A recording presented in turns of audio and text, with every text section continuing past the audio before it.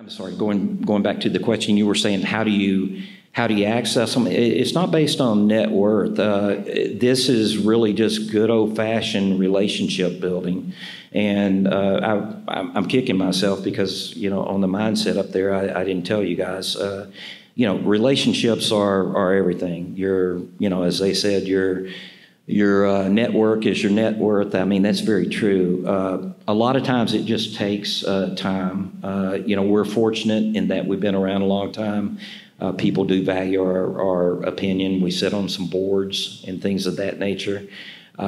We had a board of directors meeting of the Ford Institute at the University of Denver last September.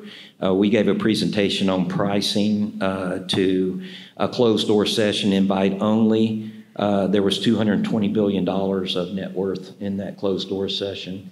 And so, when you're talking about where do you think prices are going to settle and things of that nature, then, when you're sitting in front of that type of net worth, and it gives you a lot of credibility.